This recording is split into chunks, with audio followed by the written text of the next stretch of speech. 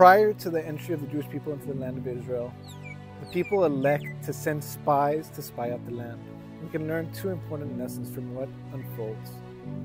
One, Rabbi Nachman teaches that it was the idea of sending spies in the first place that was the sin.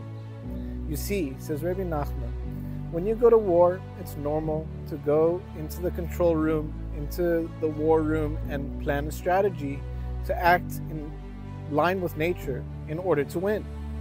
However, the land of Israel is not like every other land. It's beyond any other land. It's beyond nature. It's a miraculous place. And therefore, to make stratagems that are in line with nature was a defiance in and of itself and betrayed the very idea of what Israel is all about. That's one.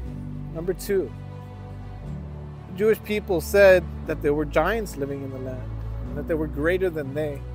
However, God himself said he would bring them into the land, so their accusation wasn't really against themselves, it was against God.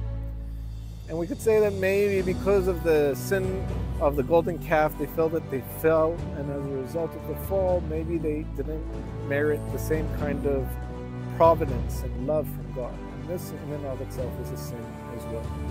Even if we do good, even if we do bad, God's love for us is unconditional.